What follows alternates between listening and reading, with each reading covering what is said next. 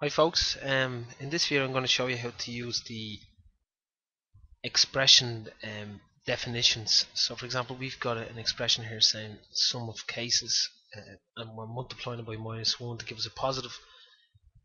And if we click this plus button, we've got a lot of different options here. So we can change the background color, text color, the format of the text.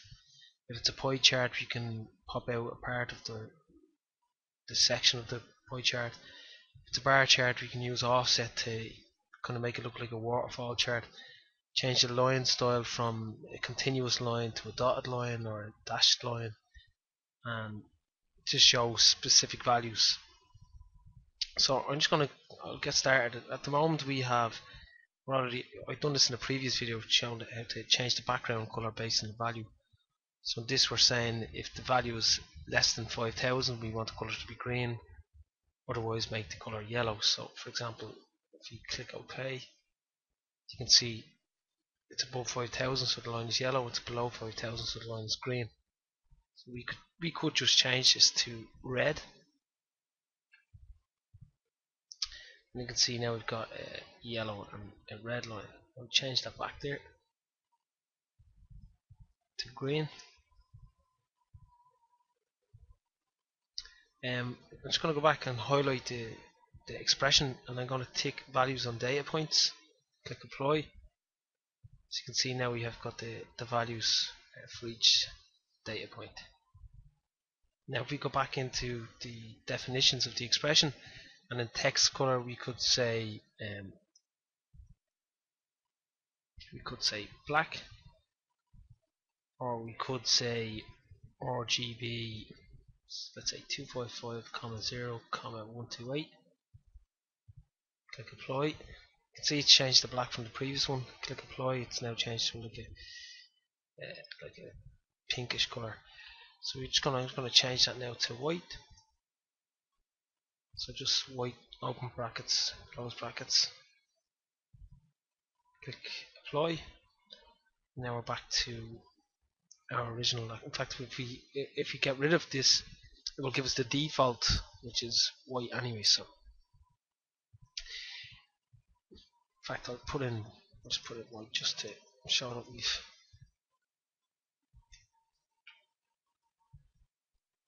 Next, when we go on to the text format, so if we say single quote, I'm just going to go into the expression,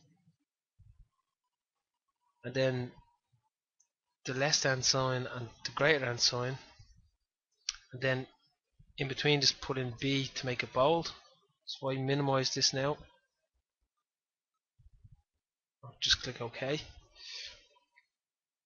When I click apply, the data points should turn bold. So you can see they've gone bold.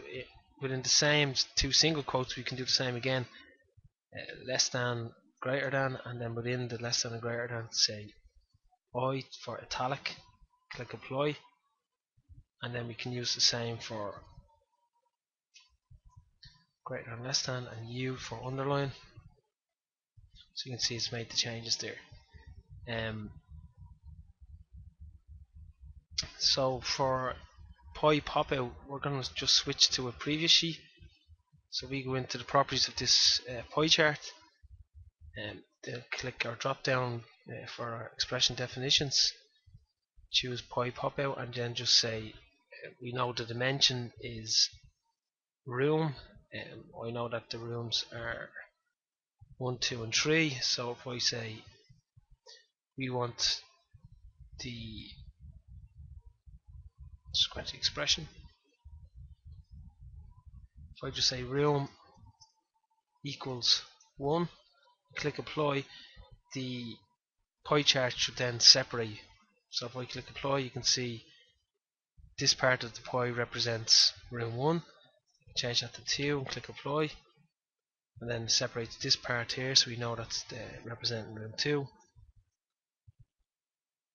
And finally room 3, which represents. So it's just a visual representation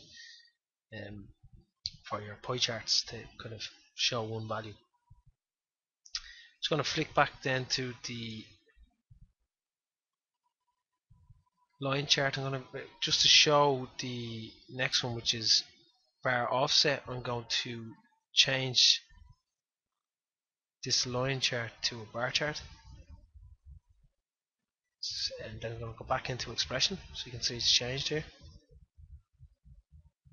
I'm going to go into bar offset, and in fact I'm just going to copy the expression, bar offset, and paste, and now you get something that looks like a waterfall chart. So that's how to get that effect. The next one is line style.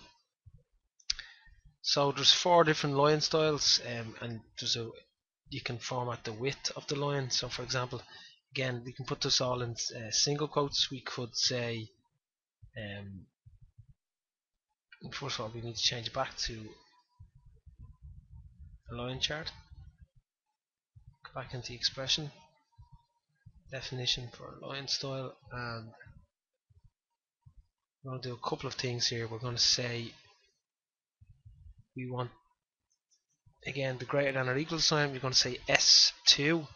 Now S2 is basically a dotted line. So if I click OK and click apply, you can see we now have the dotted line here. We can change from S2 to S3.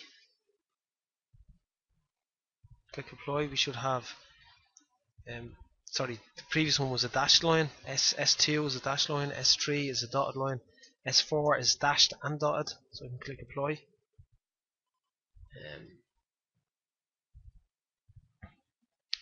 Just going to get rid of the value points just to make it kind of stand out a little bit more.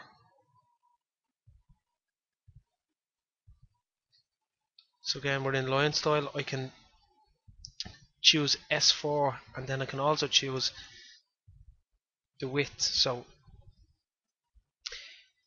W represents the width, and the width goes from 0.5 to up to 8, I believe. So if I say 0.5, so width 0.5 within the greater than or equal to sign, click apply, you can see that the line becomes much smaller. If I changed it to WA, which is the thickest line, and click apply, you can see the line is much thicker. So I can change this, let's say, back to 1, click apply. So that's using the line style. Again, you could change it to S1 and the width be 1, or you can change the width to 2, make it much thicker. So we leave it at that for a second. And again, the show value, so we could either say copy the expression, let's use an if statement, so if is greater than or equal to 5,000. Actually, we don't need it. I don't even think we need an if. Actually, we'll use column. So column 1. So we only have one column. So and that's the first expression. So we say column 1 is greater than or equal to 5,000. And you can see we now have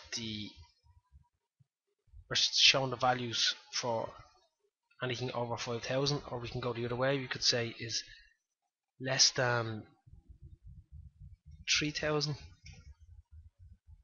and click apply, and we only get the bottom 2 values. And again, each time it's picking up the text former, because we wanted it bold, italic and underlined. We could actually just get rid of, just make them bold. You can see them before, the values are here. So that's, I think we've gone through simple. You could have more complicated if statements. If it's a certain value, we want it bold. If it's less than a certain value, we want it italic. If it's, you kind of get the picture. So these are what I've shown you. It's just simple versions. So again, it's background color, text format, high pop out, bar offset, line style, and show value. So that's just a couple of tips on expression definitions or expression formats, if you want to call it that. I hope that helps, and I'll see you next video. Cheers, guys.